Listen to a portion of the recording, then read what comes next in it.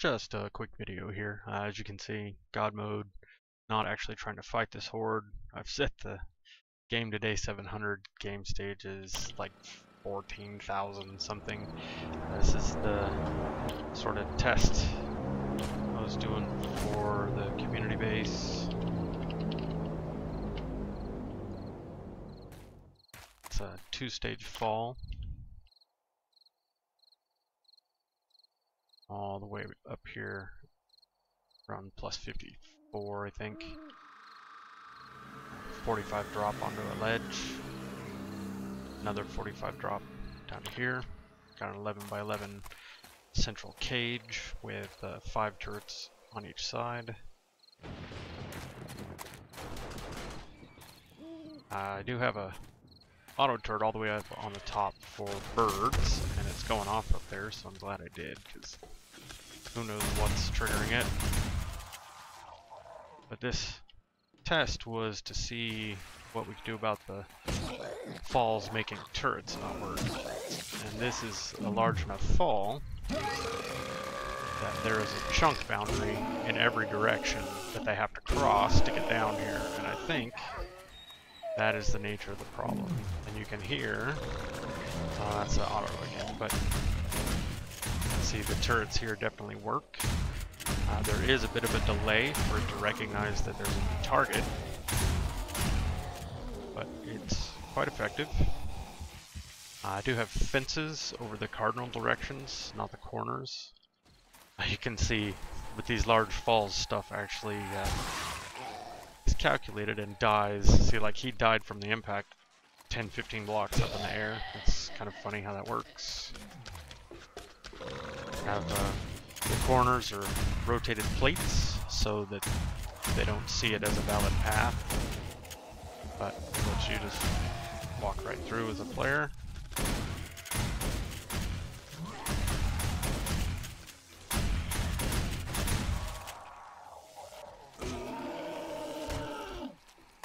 See what I mean about the delay? They're basically ignoring this cop for some reason.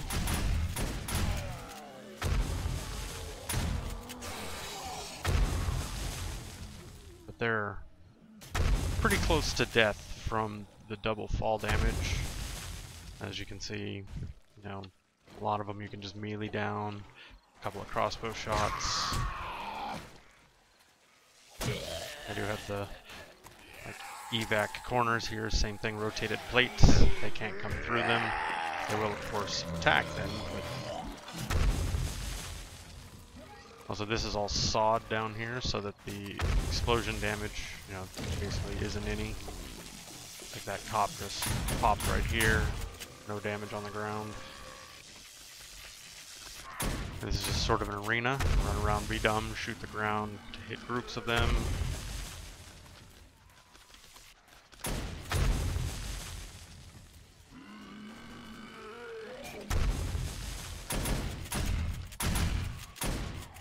Too hairy, come back into the middle. Turrets will get you out of it. Of course, this is max game stage, so hairy is the name of the game, really. And you can see, even though that wasn't the design, it does collect quite a few bodies. There's still a significant amount of loot at the end of a horde night. And all those turrets are rocking.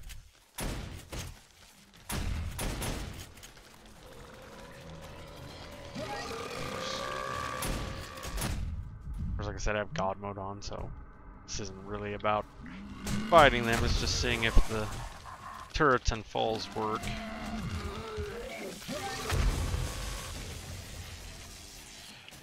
And there's one problem: if you keep the cops out here on the edges, they are pretty prone to popping if you're not concentrating fire on them. But if you bring them in, the turrets will get the job done.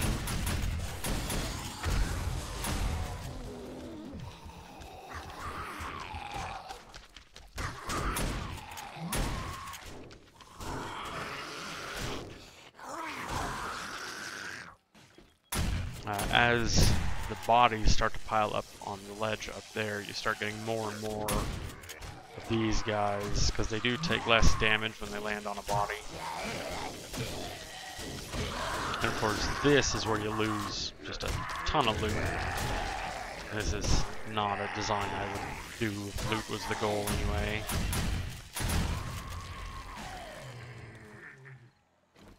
And some of them, like that guy, I have no idea. He just stood out there, threw up a couple of times, and then decided to give up. Exploded himself. It's kind of obnoxious. He seems to have gotten himself stuck in there.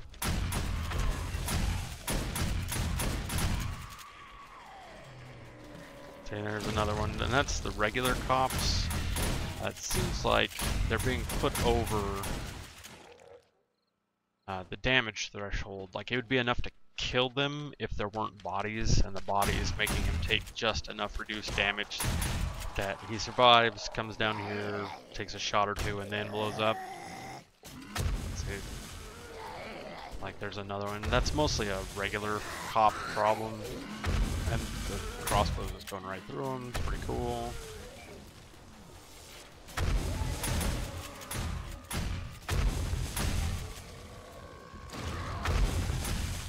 That's a problem.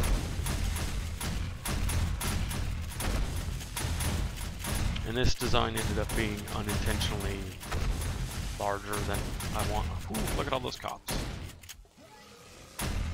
And I think this design being a little bit smaller, the gap in between the walls and the cage, would help with this. I mean, the goal of the turrets facing in, like these are, was to make it so you could run around out there yourself, maybe save a little ammo. But the problem is, like I said, is as the night progresses, you get a bunch of corpses stacked up. The normal cops start surviving the fall and then exploding out there before the turrets shoot them. So I think that would be handled better differently. Either get them in quicker or just have it so that they immediately land in range of the turrets. And as far as luring them down, see, it works pretty well.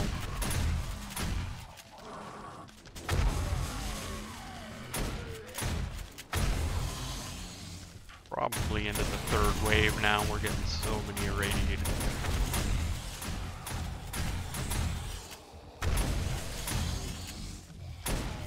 See, even 5 turrets is struggling to bring these down quick enough.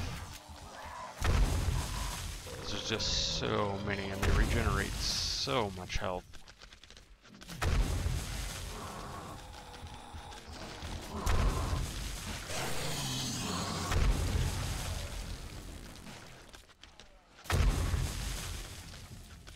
See, like that regular cop fell dead.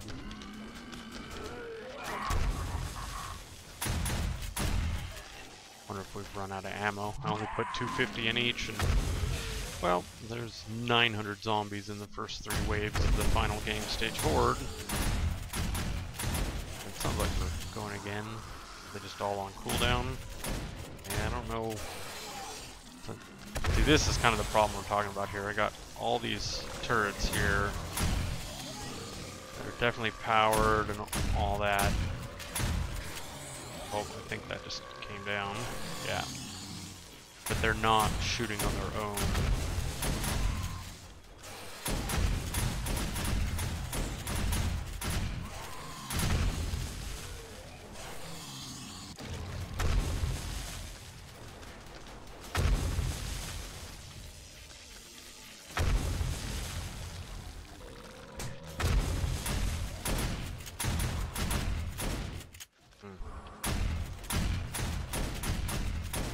Those cops are such an irritation.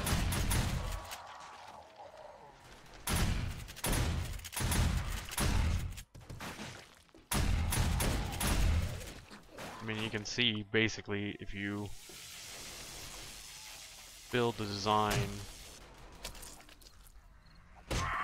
that can kill everything except the cops, this is what you end up with. just about 1 million cops out here.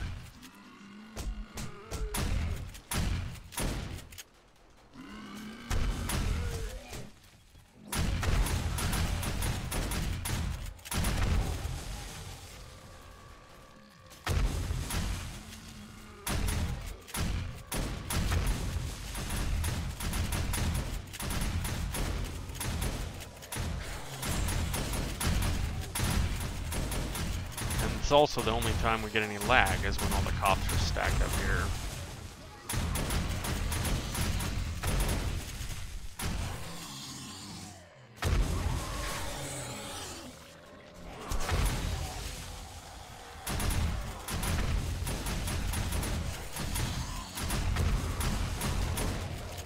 I mean, just look at this collection of cops. They're doing a pretty good job of taking that steel down. Yep, their first one down to concrete.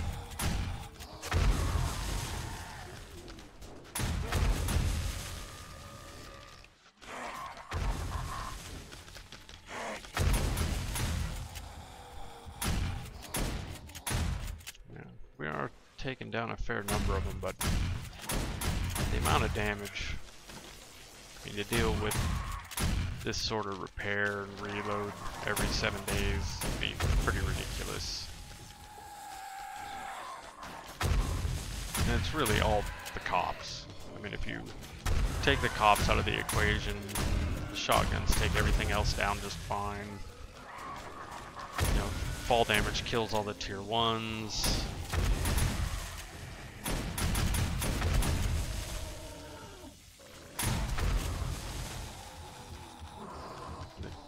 Cops are just a ridiculous bullet sponge. And then, you know, insult to injury, them doing a large AoE high damage explosion if you can't concentrate enough fire on them when they're dropping in on your head 6, 7 at a time.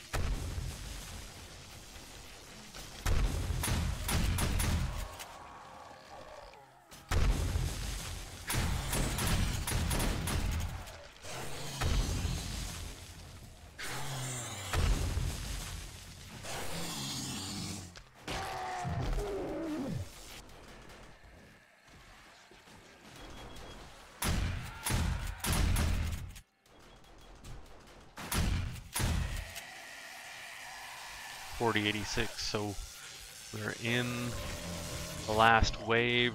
It's 1 AM. So despite being terribly expensive, could probably clear this horde with this design. It's just, is it really worth it?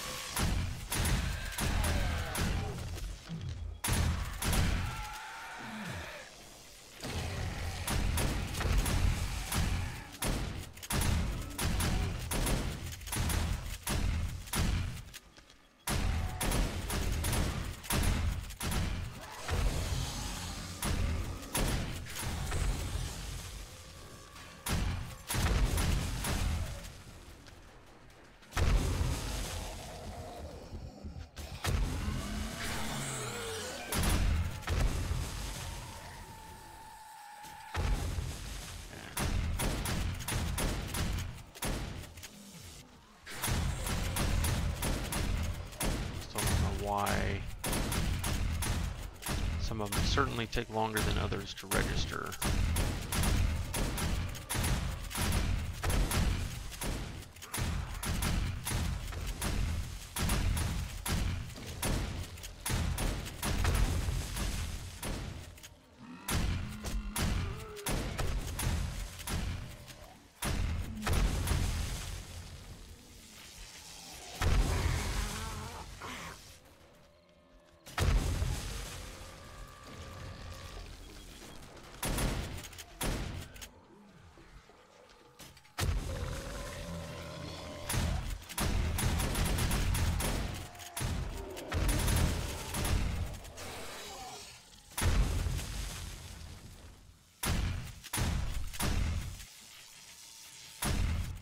Still in 4086.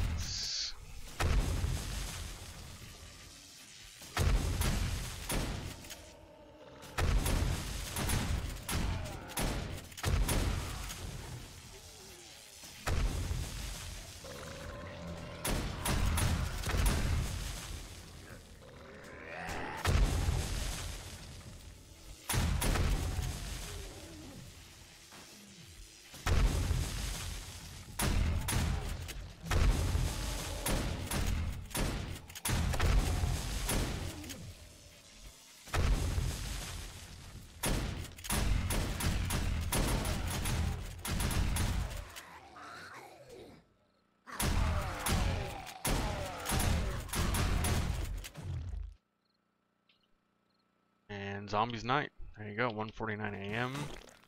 Highest game stage horde is cleared. Pretty extensive damage. Let's jump out here. See a lot of bodies, even though this is kind of a bad design for collecting loot. See, all that wall damage is from my awesome shooting here. See, again, up here, pretty significant amount of bodies collected, even though that isn't necessarily the goal or whatever. And see, up here, it's kind of curious. That means this turret was getting a little creative with its targeting here.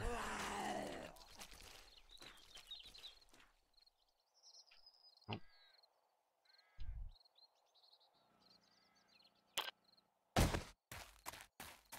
And like I said, damage along this side, especially where they were focused, is pretty bad. Mostly cops. Despite the crazy sound of it all, and of course I lost this one because I was standing on it getting shot. I loaded all these with 250 each.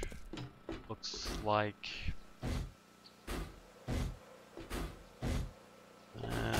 but you can also see what I'm talking about as far as ammo usage.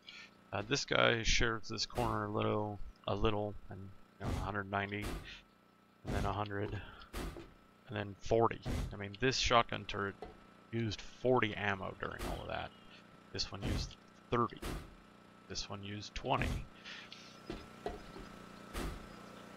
all these look like they really only fired at the stuff I dragged manually over to the sides. Yeah, see, like 246, that one did not shoot all night long.